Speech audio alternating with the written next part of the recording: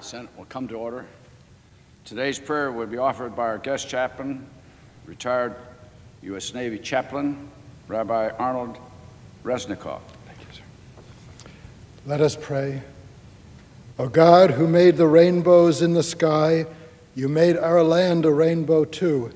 From purple mountain majesties to amber waves of grain, we marvel at the colors of our nation and the beauty of our land.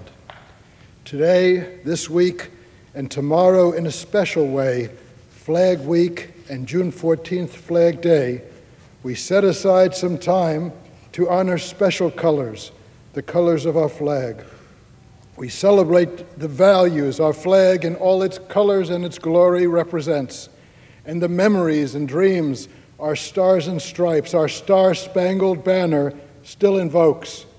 The grand old flag, as the old song goes, is still the emblem of the land I love, we love, the home of the free and the brave. In a moment, we will pledge allegiance to the flag and to the republic for which it stands. As we take that pledge today, let us make that pledge a prayer.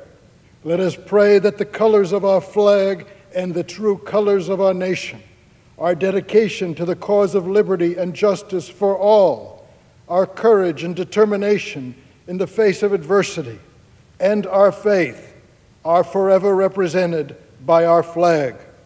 May it bring hope of better times to all the citizens of our land and all the nations of our world.